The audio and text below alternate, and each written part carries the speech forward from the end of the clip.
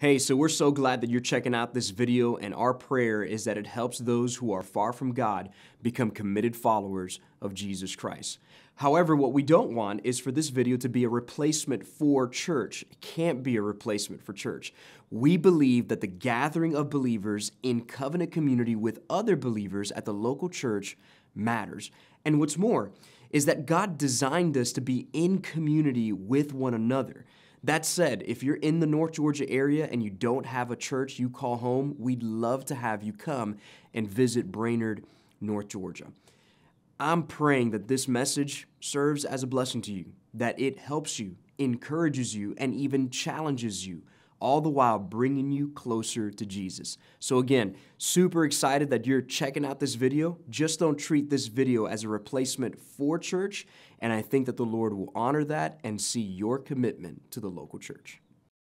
2 Peter, as Debbie mentioned, is where we're going to be at, and if you're visiting with us for the first time today, we've been slowly walking through the book of 2 Peter, and so each week we've been walking through this book, and we're hoping to conclude this book in the next few weeks. But that's where we'll be at, and that's what we're covering for today. Before we jump in, I was talking to my dad the other day, and he was telling me a story about a phone call that he had. And if you guys know, like my parents moved up about a year and a half ago from Miami, Florida. They've lived in Miami almost all their life after they defected from living in Cuba for several years. And so Miami's home for them in a lot of ways. And they came up here to Ringgold and to Chattanooga for one reason and one reason alone. And it wasn't me. It was my girls. That's why they came up, because they love those babies, and they want to make sure that they can have their time to be able to spend with them, of which I love, you know. So sometimes I'll get some love here and there, but that's all right. I'm just messing. They're in here in the room, so I can kind of jest a little bit. But needless to say, my dad still has coworkers that he loves, and people and friends that he has, and family that are still down in Miami. And so recently, he got a few phone calls, and they all had 305 numbers, and that 305 is the zip code or the area code for Miami. And my dad didn't get a chance to see it, but he was willing to call back just to see, because, you know, again, they've just moved up here, and so they're trying to make sure that they cover bases and blah, blah, blah. So my dad calls back, and sure enough, that person picks up the phone, and my dad hears the person and immediately say, "Oh, thank you for calling us back. We would love to lower your interest rates for your credit card." My dad's like, "Oh, no." Right? And so sure enough, that day, my dad was in a peppy mood, so he's like, "All right, I'll stay on the phone." So he's like, "All right." And he's like, "Man, thank you for calling. I would love to lower my interest rate." He's like, "Fantastic, sir. I just need one thing from you, and we can make this happen." He goes, "Okay, what's that?" "Your credit card number." I was like, "Really? Okay. Well, that's great. I can give that to you," right? And so sure enough, the guy's like, "Okay, well, great." And my dad's like, "Are you ready?" And he's like, "I'm ready." "All right, I'm going to give you the number." "Okay, go ahead, sir. I'm ready." "All right, here we go.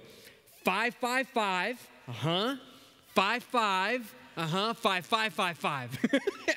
And then sure enough, right afterwards, man, the amount of expletives that came out of that line were a bunch, and then he just clicked the phone.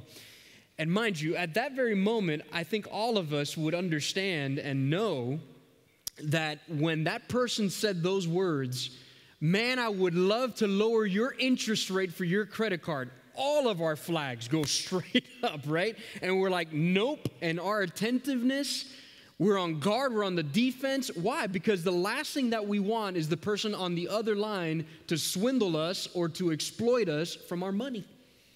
That's not what we want. We want to walk away from that. In fact, thankfully now, we at least get in the caller ID scam alert, you know, so that we don't even have to answer that. And I promise you, if I hear another extension of my car's warranty, I'm going to throw my phone out the window. I mean, it's all the time, right? And so my dad knew immediately that somebody on the other line wanted to do one thing and one thing alone, and that was to take something that belonged from him, right? Now listen to me. If we would do that with a phone call and we would be on guard, wouldn't it be true that we would do the exact same thing when it comes to the truth of the gospel? We need to be on guard anytime all of a sudden there is a gospel that isn't rooted in Scripture, that doesn't have the substance that it's supposed to have, that immediately all of our flags should go up and we should be on guard for anything that would move us away from the gospel that called us and from the gospel that we hold true. Peter here says the very same thing to all of us as he said then. He goes, here are some people that want to do nothing more than to take from you, to move you away from what you first believed. In fact, if there was a singular point that Peter was making then, that he's still making today, it would be the following. We, that's you and us, all of us in this room, must be on guard for false teachers who seek to lead us away from the gospel. And as it was prevalent then, guys, it's prevalent today. And so it begs the question for all of us, why should we be on guard, Paul? Well, the main idea gives you the reason, but then Peter gives for us 3 specific reasons from this text to help us answer the question, why should we be on guard? We should be on guard because, 1, false teachers are a constant. That's going to be the case until Jesus comes back. Secondly, we should be on guard because false teachers have a reputation. And so Peter gives us a profile, so to speak, for what to look out for. And then lastly, we should be on guard because false teachers have a desire to mislead. This is the part where it truly becomes sad because we see the end goal in mind for all of the false teachers. And that is what they want more than anything else is to lead you into sin and to keep you in sin. It's truly sad, but we'll get to that point here in just a few moments. Let's begin with this very first reason why we should be on guard, and that is because false teachers are a constant. Notice what verse 1 says once again, as Debbie read for all of us. It says, there were indeed false prophets among the people, just as there will be false teachers among you. Peter here begins by reminding the church that false teachers aren't something new. In fact, they're as old as Moses. This has been prevalent since that time. It was relevant in Jesus' day. And Peter here also reminds the church that it's still an issue. It's still a problem. Nothing has changed. In fact, listen to what Moses warned the people of God as he wrote to them in Deuteronomy chapter 13, verses 1 through 3.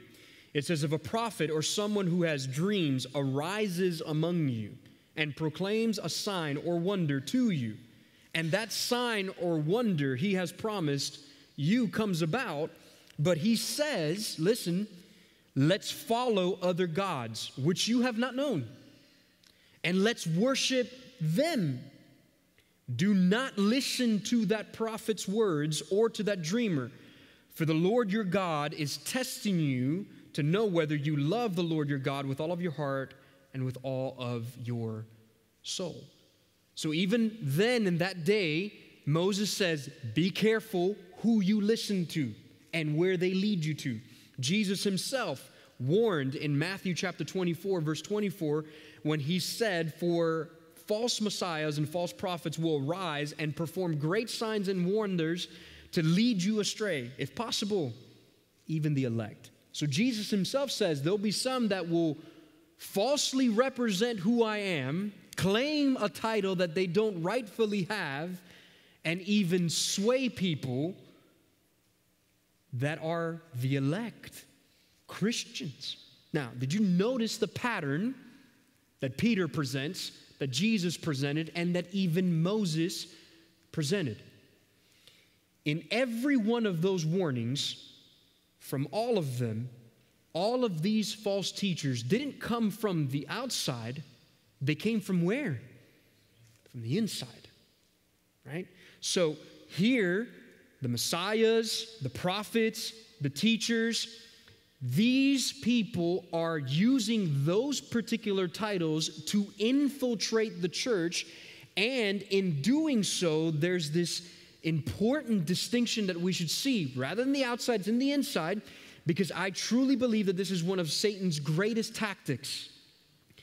attack the church from the inside with shepherds dressed like sheep who are actually wolves.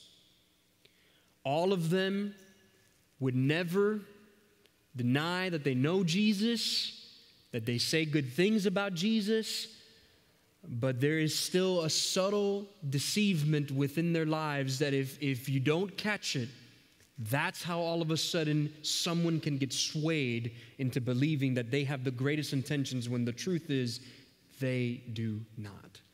First and foremost, Peter here, just by simply pointing to the past and looking at the present while also peering to the future, gives us our very first warning as to why we should be on guard. The reason is because false teachers are going to be a constant until Jesus returns. And so you and I can even look at our current situation, our current timeline of where we live in our culture, Christianity. Don't you find it surprising that every once in a while you have one of these false teachers that prop up in the Christian world, whether they're prosperity gospel teachers or not, and people follow this individual? They fall, and then it's as if years later someone else rises up, and there they go again. Again, the first warning that we have here is to be on guard. Why? Because it's a reality. It's a constant. Secondly, Peter goes on to give the profile of these false teachers so that we would rightfully be on guard for how they act and how they live. And here Peter exposes these false teachers for the reputation that they actually have. Listen again to what verse 1, 2, and 3 says about them. See if you can catch the specific profile that Peter gives in these verses. And along the way, I'll tell you, hey, mark this word, circle this word, because it'll be important. Notice again in verse 1, the latter portion of it, they will bring in, circle it, destructive heresies, even circle it, denying the master who brought them, and will bring swift destruction on themselves. Verse 2, many will follow their depraved ways. You can circle that. And the way of truth will be maligned because of them. Here's an important one. Verse 3, they will, circle it, exploit you in their greed with made-up stories. Did you catch all the different descriptions that Peter here gives about the kind of reputation that these false teachers have? There are two main, I think, descriptions, if you had to kind of bundle them up together, that Peter says this is how you can identify a false teacher. First of all, they have destructive heresies, and then secondly, they have a way of exploiting you as a believer. Okay, first of all, you see how they have destructive heresies. Now, first let's define what that word means, because I think we need to make a right distinction of what a heresy is and what a heresy is not. Okay? I love what Albert Mohler says as he defines what a heresy is. Listen to these words by Dr. Mohler. He says, heresy is a denial or deviation from a doctrine central and essential to Christianity. Let me say that one more time. Heresy is a denial or deviation from a doctrine central and essential to Christianity.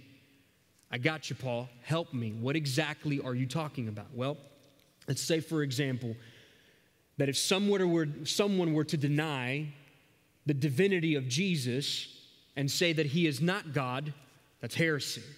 If somebody were to say that the atonement isn't necessary for our salvation, that's heresy. That the resurrection is nothing but a hoax, that's a heresy, okay? It's important to make that distinction, because if not, we got to be careful. Sometimes, and there's some Christians out there that they won't know what a heresy is, and then it's a license to call anything and everything a heresy, right? So there'll be some people out there, they'll go be driving down Cloud Springs Road. That church doesn't believe in John Calvin. Heresy, right? They don't believe in all different kinds of translations. Heresy, right? Man, they believe that the Baptist hymnal should be part of the Bible. Heresy. You know, it's a joke. I love the Baptist hymnal, please. Maybe that is heresy, but but needless to say, you get what I'm saying, right? Not everything is here. So what that means is, guys, there are doctrinal differences that you and I may have that aren't heresy. If you believe in a pre-trib and somebody next to you believes in a post-trib, they're not a heretic, okay?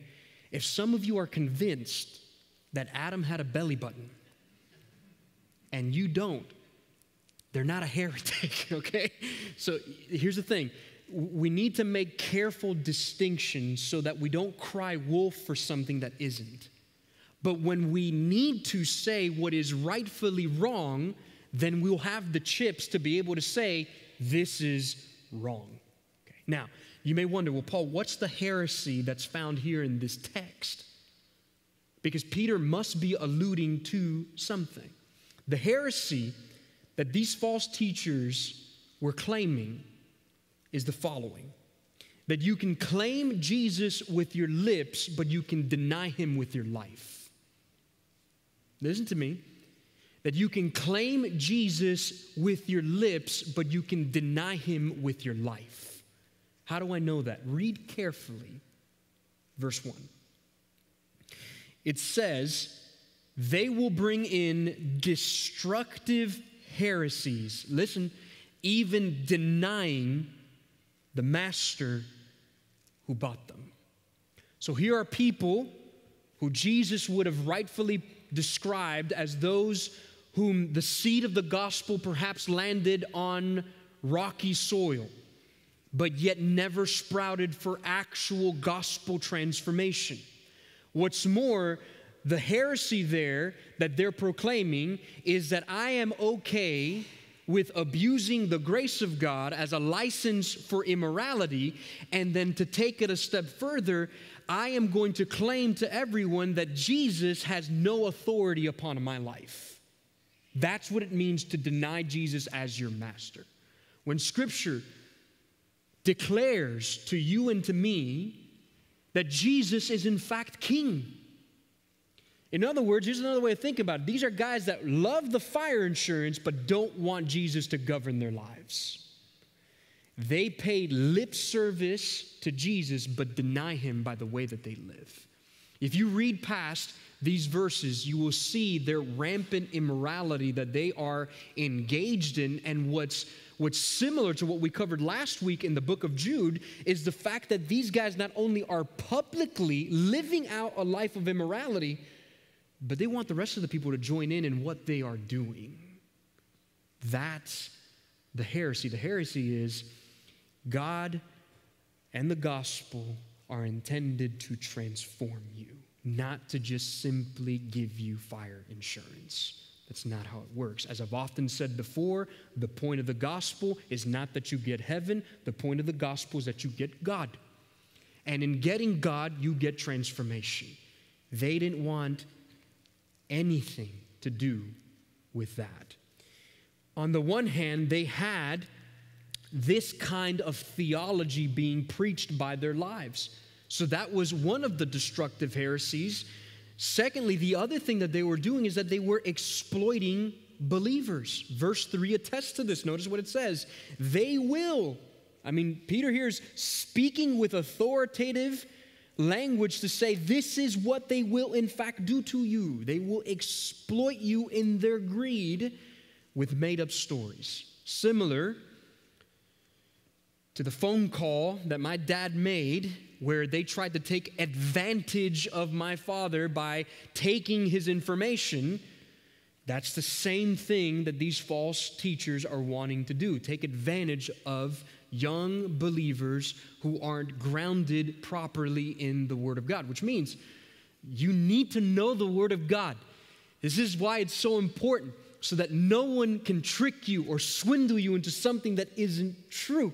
That's why your daily reading of God's Word or being under faithful preaching is essential to your spiritual health. If not, listen to the words of Peter. That's what they'll do. Now, here what you unveil is what some of the biggest temptations that come across for pastors actually are. In fact, two of them are evident here in this text. One of the temptations is the abuse of power because of their positions. These are false teachers. They're leaders within the church. Secondly, these are pastors who are chasing platforms in order to create a persona so that it benefits themselves rather than serving the church. So here they are saying, I am a man of the cloth, and I'm going to do all that I can to see you as my opportunity for my own gain. And here the gain is financial. That's what most commentators agree upon. And so Peter brings out these temptations here in verse 3 for our warning. He describes these false teachers by their exploitation. In other words, these men use their power for the sake of swindling other believers, and the one thing that they are interested, and the only thing alone that they're interested in, is money. That's what they want, and you're target number one. The saddest part, I think, about these kinds of individuals or those who have ministries that desire to do that towards believers is duping believers or themselves into thinking that gifts are far much more satisfying than God, when that is not the case. Or as John Piper once said, these are teachers who elevate the gift above the giver. That's what they want. It makes the gift far much more important than God, and that's not the real gospel. That's prosperity gospel. And in fact, it's not even true worship of God. All that it's being revealed is their idolatry of their true God, which is money. It is really sad to be able to see those kinds of things taking place and using Christianity as its guise of goodness, of grace, of righteousness, when it couldn't be further from the truth. Now, you may be wondering, okay, well, Paul, how else can you really give a spotlight to some of this prosperity gospel or other things that it can be harmful to the church? I think the two of the most harmful that I've seen is legalism and prosperity gospel. Legalism is the notion or the idea that the Bible doesn't go far enough, so you have to add rules to it in order for you to be right before God. Or it's the idea that you can use your own ability or works in order to gain salvation, and that is not the case. We believe what the Bible teaches, that salvation comes through grace alone, by faith alone, in Christ alone. That's the gospel, right? But I have often found John Piper to be a great resource for my heart and soul in highlighting certain characteristics of what prosperity gospel looks like, or individuals that continue to perpetuate prosperity gospel. What are some flags that I should look for? John Piper here lists 6. I'm not going to go overboard on this, but just listen to this. It's interesting, first of all, that often they have no robust doctrine for suffering. It's always give me what is good and what is happy and what is exciting in life. But yet, the reality is we live in a Genesis 3 kind of world where there's hurt, there's pain, there's suffering, there's evil. But yet seldom is that ever talked about when it comes to prosperity gospel preaching. It's tell me more about what I can get from God. Nothing about suffering. Secondly, there's no clear call to deny yourself, but rather it's all about yourself. There's no gospel call to say deny yourself and give your life to Jesus. It's none of those things. Thirdly, there's no real serious exposition that you find. Very often, it's pet peeve subjects that get lifted out of Scripture with no context and no actual intended meaning for what the Scripture's actually saying, and it's just jumping through verses all over the place just to teach what they want to teach, not what God is teaching. Another way of thinking about it is every week, guys, my heart is to let the Word of God set the agenda of the day, not me. This sets the agenda. And my heart is to faithfully proclaim that and to show you my homework that the agenda matches what God's word says. If it doesn't, throw something at me and be like, what are you doing? We like exposition. We don't like all this other stuff, right? Fourthly, there's no real wrestling with tensions. So over time, you know what ends up happening? One portion of Scripture doesn't align with the other portion of Scripture, and then all of a sudden there's a tension. Well, why doesn't this work this way? I thought you said this, and now it's this. That happens when you don't preach the whole counsel of God's word. You only get subject matters and you get snippets of what Scripture actually teaches. But there's no wrestling with any tensions within Scripture. Fifth, it's very interesting, just as Peter brings out here, that there's this exuberant lifestyle. Their money is worn on themselves with fancy clothes or fancy cars or fancy planes. And you begin to kind of scratch your head, what's going on here? It seems like there's a pattern. It doesn't mean that we can't have nice things, but that's not the ultimate goal.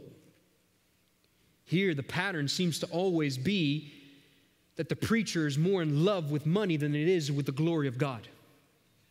And that's a flag. Lastly, is that there's way too much conversation about self, which means that often the conversation is about making you the center of the gospel and not Jesus the center of the gospel. Those are the 6 other characteristics that you can think through when it comes to how can I spot something that is false and also a false teacher. Now, did you notice that that's within the church, and there are churches that will have Easter services, Christmas services, that will talk about Jesus being God and everything else. But don't you find it interesting, as I mentioned earlier, that in the midst of their exploitation of other believers, you begin to see how it's just lip service and nothing impacts their actual life. It's dangerous. There is a spot of goodness, however, that we can know. Thankfully, we had one that didn't come to exploit you. We had one that came to sacrifice his life for you. Jesus wasn't a high flyer. He was broke. He didn't have much. All that he had, that he owned, was ripped from him from the cross. Jesus here gives a beautiful picture of his raw intentions. He came to seek and to save the lost. There's no hidden agenda with Jesus. There's no closets back there. What's he hiding? Who's he exploiting? None of that. Jesus came with one purpose and one purpose alone: to show you truth and to save your life. That is a teacher worth following. And if there isn't a pastor that's following that teacher, then that's a problem. That is the model, church. Jesus is the model of the true teacher. In fact, if you ever wanted to look at what humility and divinity looks like, go to Philippians chapter 2 and read the beautiful Christology that's there, and you will see humility and divinity just shown in an absolute stunning way for all of us to say, that's the example for all of us. So church, be on guard. Why? Because there are false teachers who have a reputation, and that reputation precedes them. Thirdly, this is their end goal, is that false teachers have a desire to mislead. This is frankly one of the saddest portions that's here in this text. Notice what verse 2 says. Many will follow. Not a few, not a little, many. Many will follow. Follow what? Their depraved ways. And the truth will be maligned because of them. Let me give you the skinny on what's going on here. I find it interesting, as I mentioned earlier, that these teachers have that one primary heresy, that they deny the authority of Jesus within their life. Listen to me, when you do that, when you can make Jesus something that he's not, then you will excuse the desires that you want. That's what they're doing. And so don't you find it interesting that these false teachers want nothing more than to have you join in on the very same lifestyle that they're living in? And what do they want to do? They want to somehow or another sway you into that kind of lifestyle so that it justifies theirs and so that you can justify the very same sin that they may be in. The sin that they were in was rampant immorality, was sexual in nature. And that was what they wanted other people to join in with them. If you read through the rest of chapter 2, it's there. And the saddest part about it is that people get duped into that, and all that they will find out is that all that they wanted was bad intentions for their lives. I mean, think about this. How many people have come to church in environments where there is the prosperity gospel or deep legalism, and then they've left because of the hurt that's been caused in their life? And then they can't darken the doors of another church. Why? To get hurt again? To get duped again? To see another form of pastoral malpractice all over again? That's what the rest of verse 2 talks about. Because of their life, because of other people going into that, what does it do? It damages the testimony of the gospel of Jesus Christ. That's what it means by maligning the truth. And so here there's a subtle warning. One, be careful, church, who is influencing your life, who you're constantly listening to. And secondly, know that there's more at stake than you may think. Your testimony, the testimony of the gospel is at stake. And so he says, be mindful of where they will lead you. Church, if there was 2 walking points that I want you to be reminded of, it would be the following. 1, guys, be reminded of how important it is for you to be rooted in the Word of God. You need to know this book. You need to know it. It's that essential within your life. Because if not, if you're not careful, there will be lies that will lead you astray. And so you need to know this book. Secondly, you need to make sure that those who are influence you because they use this book as a means of loving you. Preaching should be an act of love and service towards the church, not a means of exploitation. It's someone who leads you towards godliness, not away from it. That's the means of what you should look for your spiritual health from someone who's teaching the Word of God. Furthermore, because I know that there are some, even within here, that are called to ministry and have a love for ministry. It's a big reminder for all of us, myself included, of what Paul told Timothy. Paul told Timothy not to compromise the Word, not to coddle the Word, or even be more congenial with the Word. Paul told Timothy, preach the Word, which means have a fervent desire to say the truth of God's Word matters. And I want to be faithful to what the Word says. If not, we will compromise what God has called us as pastors and you who are seeking to be in vocational ministry to compromise. Preach the Word and see its faithfulness work in the lives of people, and to know that the Word of God is enough to change the hearts and lives of people. It's what they need. Not coddling, not congenial, not any of those things. The Word. And so, church, do you know why we need to make sure that we know the things that we do, even for today? It's because we must be on guard for false teachers who seek to lead us away from the gospel. Be